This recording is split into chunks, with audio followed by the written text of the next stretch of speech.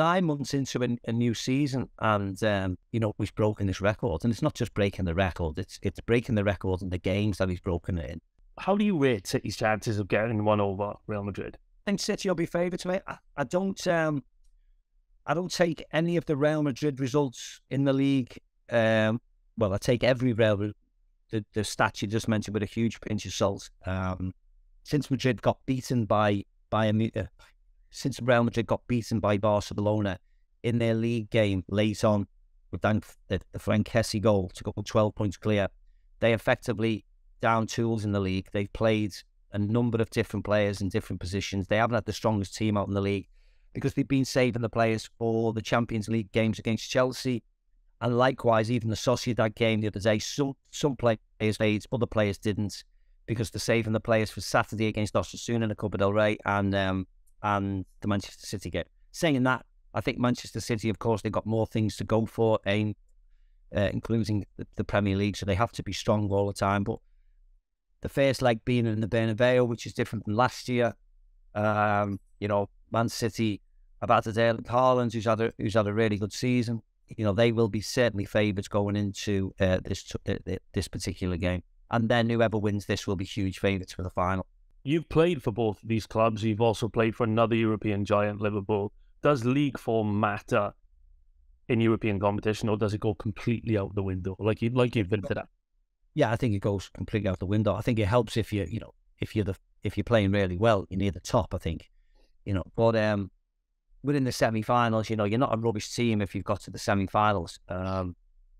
They've beaten Liverpool again, they've beaten Chelsea again. City have done what they need to do, and now they meet. And these teams are going to be and have been, at the top of the tree for a number of years, and there's a good chance they'll meet again in the future, because they're good and they keep on investing and reinvesting, and they'll want to stay at the top of European football for a while. So it should be a great encounter. But Madrid have just been taken over by Atleti into second, into third, and there's reasons why. So if you were talking about a team that have just gone top of the Premier League against a team that was second in La Liga, you're talking about, you're splitting hairs really. It's the two teams are in decent enough form in the cup competitions, and it'll be quite close.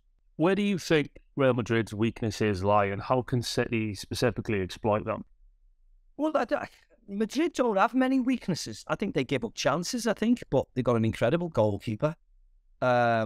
Teams that like to go forward and score goals normally concede chances, so I have no real issue with that. The fact that they beat Liverpool 5-2 at Anfield, that's an incredible result. And then they go to Chelsea and keep them quiet. I know Chelsea are not playing well, of course they're not, but they kept them quiet for 2 games. So you'd say that there's not a lot of weaknesses. They went and won the trophy after everything they did last year. So there's certainly not a lot there, but they're just coming up against an exceptional team, aren't they? And they're going to have to keep Haaland quiet, and City are going to have to keep Benzema and Vinicius quiet. And Haaland, whoever plays, Haaland and De Bruyne needs to be kept under wraps, because if they give them the freedom of the park, they'll make chances and they'll score goals. But that goes for both teams, really. You can't afford to make mistakes. You have to be on. You have to be on the metal all the time. City last year were 2 goals up on a number of occasions at home, and maybe instead of shutting up shop, they kept on going forward, and Madrid caught them, and then the second tie became a lot closer. So I think they'll learn from past games and past performances, and they'll know how to come across this Madrid team. They'll know, the City players will know that they're favourites going into this tie. Of course they will, but they'll have to do something different to what they did last year, because for some reason or other they got knocked out by them. City have come so close to winning the Champions League on a number of occasions. They've narrowly lost out Chelsea in the final, but on all those occasions they didn't have Erling Haaland up front. I mean, he's already broken the Premier League goal-scoring record. Have you ever seen a new signing have this sort of impact in their debut season? Well, I think the answer is no, really, because we're talking about a forwards here. Sometimes defenders can come in and have a great season, but we couldn't care less about them. But as soon as somebody scores 35 goals in 31 games, we instantly go, wow, when he breaks a record that's been held for 20 odd years from Alan and Andy, we instantly say, oh my words, because that's how we view goal scorers at this moment in time. Whether it's right or wrong, it's probably wrong, really. But because goal scorers get the glory for scoring the goals, we hype them up a little bit more. But 9 months into a new season, and we've broken this record, and it's not just breaking the record; it's breaking the record in the games that he's broken it in. He has really had an exceptional season, and the fact that other players around Europe, and I'm trying to think, maybe Napoli, but really Osimhen or Kvaratskhelia, but Bayern Munich. I'm thinking about champions, PSG. There isn't a lot of standout players this year when we're thinking globally, when we're thinking, Ballon d'Or contenders, when we're thinking. So he's certainly, after this year he's elevated himself already, and he's elevated himself in the eyes of European followers. So, they just need to complete the business, really. That's all it is. That's all anybody is. You're talking about getting to the semi-final stage, which is amazing. Of course it is, and scoring all these goals. But it doesn't mean a jot if Benzema outscores you and Real Madrid win the Champions League, because Benzema hasn't played as many games this year.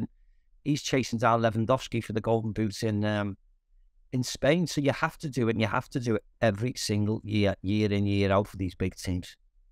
Based on what you've seen of Haaland so far, how do you rate him against the likes of Alan Shearer, Thierry Henry, Ruud van Nistelrooy, Andy Cole? Well, I don't really, because he's only had 1 year. I mean, he's had an exceptional year. But Alan Shearer's had 10 exceptional years, didn't he? And so did Ruud.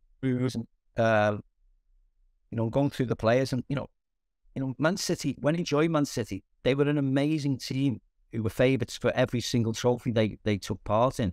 So I think it's easier for him joining Manchester City and scored lower goals than he was if he joined Chelsea or he joined another team. City played to his strengths, and I think I think whoever plays up front for Manchester City, if now goal scorer, will score goals, because the service to him is phenomenal. When you've got Bernardo Silva or Kevin De Bruyne or Riyad Mahrez or Phil Foden, Jack Grealish putting them on a plate for you, he should score those goals, but that's not to take away from him. I think he's had a wonderful season, but I wouldn't necessarily compare him with Alan Shearer, who's got 260 goals, or even Harry Kane, who's chasing him down, or Wayne Rooney. I wouldn't compare him with them. And that's not being disparaging. It's just being about longevity. That's all it is. In 10 years' time, I might be sitting here going, he's way better than them all. But at this moment, 9 months into a Premier League career, I can't go overboard for him when he's had a great season. I think he's a wonderful player. And I thought he was a wonderful player when he was at Dortmund. And I knew he'd score a load of goals when he joined Man City. I think everybody knew he'd scored a load of goals at Man City.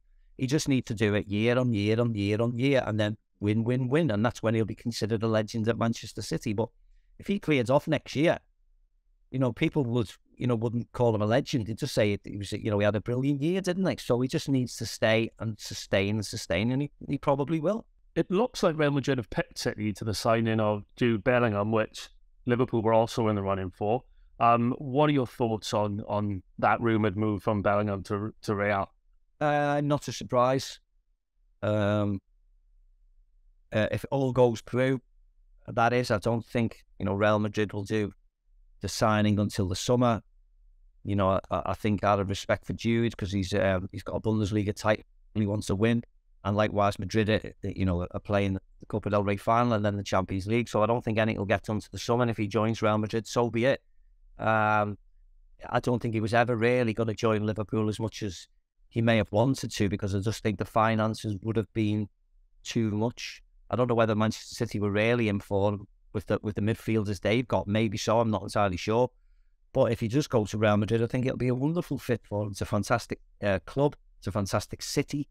He'll get treated like a god. He's going to play in this incredible futuristic new stadium. I mean, as far as I'm concerned, there's no negatives for Jude if he makes that choice. You mentioned that in your view, Man City are favourites, but obviously they're relative novices in European football, whereas Real are the most successful club in European history. How much does that psychological advantage tip the balance back in Real Madrid's favour? I don't think it tips it back at all, to be very honest, mate. City got knocked out last year in the semis. Of course, they got in the final against Chelsea. So they're inexperienced in lifting the trophy. They're not inexperienced in getting there or lifting trophies per se. They're just inexperienced in lifting this one bloody trophy. But they'll get there in the end. But they are coming up against a team who know how to lift this trophy. They've been there before. They never panic when they're a goal down or 2 goals down. It's not a big thing. They continue to play. They're big players and they've got some superstars in the team. Normally find a way to get themselves back into the game. So that's what it is. I mean, City are favourites, but you know, they have to beat this team that is incredibly dominant in this tournament and incredibly dominant in recent years. You know, when you're talking about players in that team who won 5 European Cups, it's phenomenal. And when they haven't won it, they've been knocked out in semi-finals. I mean, it's just ridiculous how far they get and how successful they are. And they've just got this way to win and a will to win in this competition. So, yes, City will be favourites, but still, they're going to have to come across and overcome one of the greatest teams.